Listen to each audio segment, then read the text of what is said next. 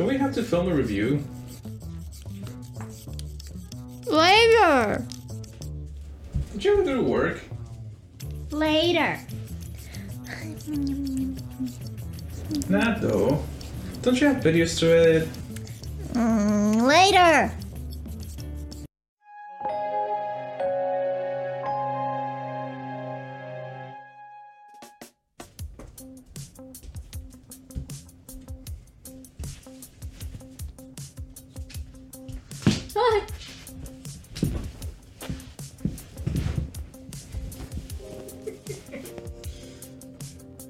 Hello everyone and welcome back to the Neverland Book Club.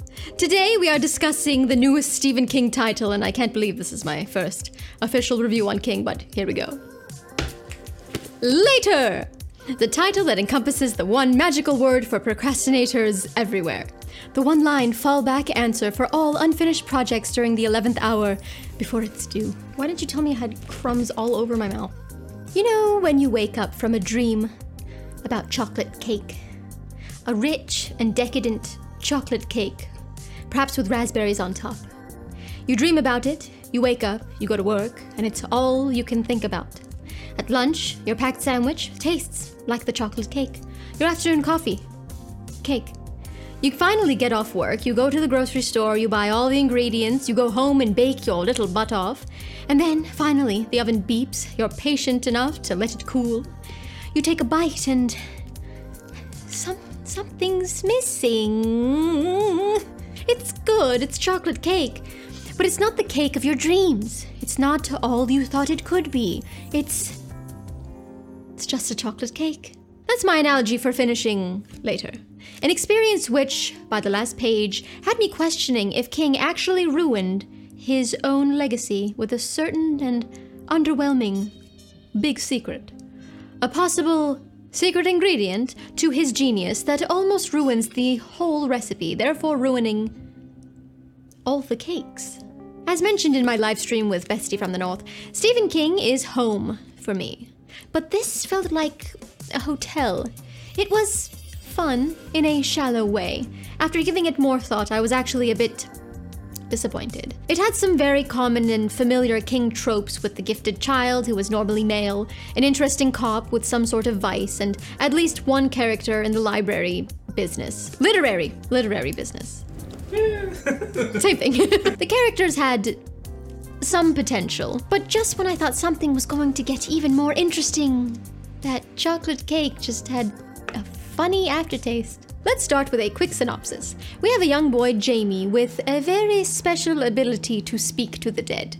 Now, we all know this power can get quite boring when presented in the I see dead people type of way. That's where certain rules can make it more compelling. With Jamie, he can only see the dead for the first week or so in which they have died. Then they begin to fade. The dead also tend to blend in with everyday people standing on the street, and always appear in the clothes they were wearing when they died. He uses this as one of the ways of determining the difference between living and dead.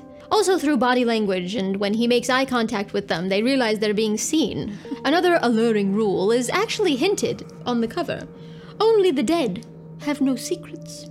The dead people Jamie does have a chance to speak with cannot tell a lie. Any questions he asks, they are compelled to answer with nothing but the truth, which, spoiler, can come in handy when talking to a recently deceased serial bomber.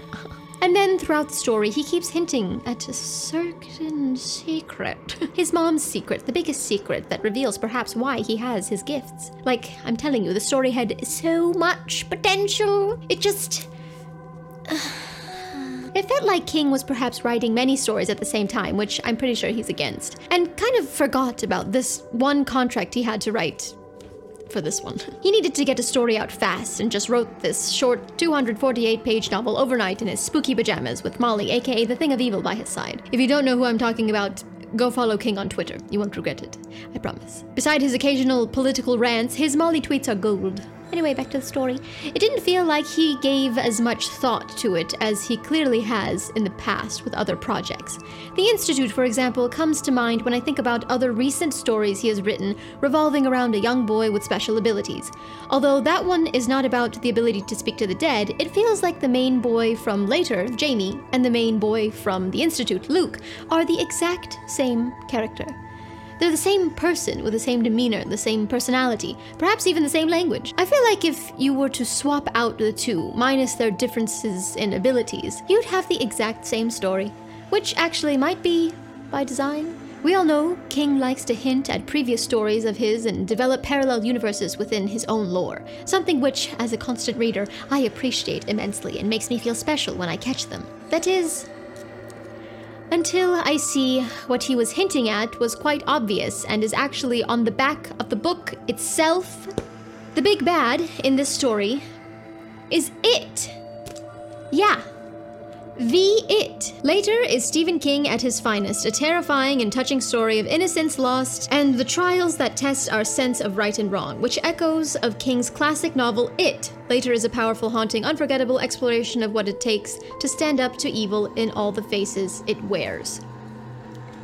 Like a clown face.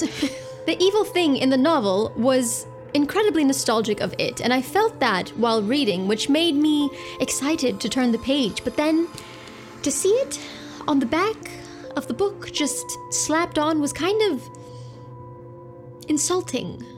Like, let me have this. As a fan, let me realize these things for myself. Don't insult our intelligence by spelling things out for us like... I can read.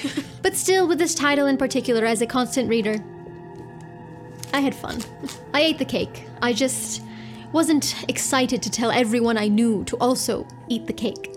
Among the gripes I had for the story itself while reading, I felt like I kept catching typos, like it only went through one editing read-through, if that. Another recycled Easter egg which made me feel like King may have written this the night before it was due was the ritual of Chud. Chud? Shud? You know, the one from It? I won't go too in-depth about the lore of this ritual and where it comes from, but the main gist is basically an arm wrestling fight. With tongues.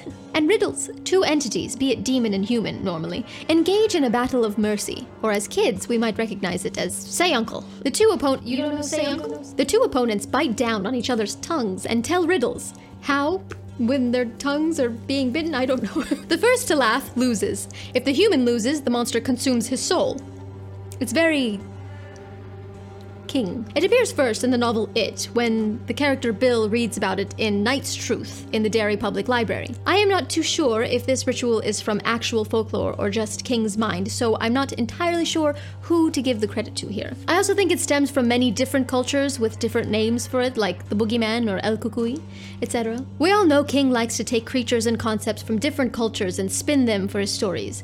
With credit, I'll add. He never claims to have made them up himself. I believe he does always give credit where it is due in his novels. To any account, I do feel like in the masterpiece that is It, the concept was so well thought out and used in such a brilliant and useful way to the story. It was detrimental to the fate of the characters, but here, in Later, it was a cloth just thrown in to try and clean up the story and make it somewhat presentable. Let's see, how can I quickly push out a story that is guaranteed to sell in a market of nostalgia and remakes? Oh, I know. I'll use everything unoriginal to myself. I'll use concepts I've already used 100 times and just regurgitate interesting concepts into 250 pages, and it's guaranteed to sell because it has my name on it. That name. That's at least what I imagine he may have been thinking, and you know, I can't blame him. Imaginary King voice in my head is right. I bought it the day it came out without any knowledge of what the story is about or if I was going to like it or not, simply because it had his name on it. Anything with his name on it, I know I'll be loyal to and read because I am a fan. And because I am such a loyal fan, I will sometimes lie to myself and say I enjoyed something when perhaps I didn't. While reading, at first, I thought, wow, oh my god, this is fantastic, this is great, another masterpiece. King, my king, you are superior. Hi, Kevin. And then, it wasn't until afterwards when my mom asked what I was reading and I started describing the story, I realized all of the holes. I realized how, I'm sorry, but lazy the story was. Lazy to King, that is. Because lazy to one author like King could be 10 years in the works for another, which is something else I think we need to consider. This novel was not bad, not at all, but it was more so on the side of disappointing for a King read. And that's my point. Thank you for coming to I My mouth broke! When you think of other titles like Sleeping Beauties, The Langoliers, Shawshank Redemption, The Shining, Misery, God, the list goes on, you can't help but have a certain expectation for picking up another book by the same person that wrote all of those masterpieces. You expect the cake, the raspberries, the ganache, the thick and moist cake with the rich chocolate frosting. You know? The satisfaction. The one thing I honestly did not see coming at all, and which actually made me dislike the book even further, was the big, long anticipated twist in the end. The book is told from Jamie's perspective as an older man. How old? We don't know. That is not disclosed. We just know that it is told from a Jamie that has made peace with what happens in the story and who is on the other side of the trauma. He is telling it in a way that lets the reader know that all the secrets will be revealed in the end. Does that mean Jamie is now dead, telling the truth as part of the rules of the story? Again, we don't know. But you know, I want to disclaim here, spoilers, though, because it's such an underwhelming secret, I don't know if it would actually spoil anything. It has nothing to do with the story. It felt like an added little taboo quirk King decided to tack on the end.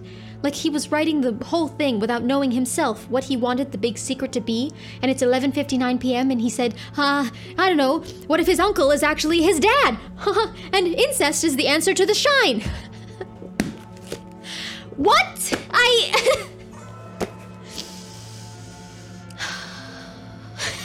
As a casual King reader, I can see someone being like, oh, how interesting, how cool, all these new concepts and rules and twists, wow. But as a King fanatic, I was disappointed. And so that brings me to my inevitable question. Who's this book for?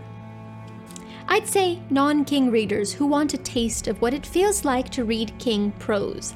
Despite my complaints, it was still King. His language and vocabulary and cadence still flowed in a way that felt comfortable and familiar. The read-through still felt easy, in the same way rewatching your favorite movie for the 250th time is comforting and easy.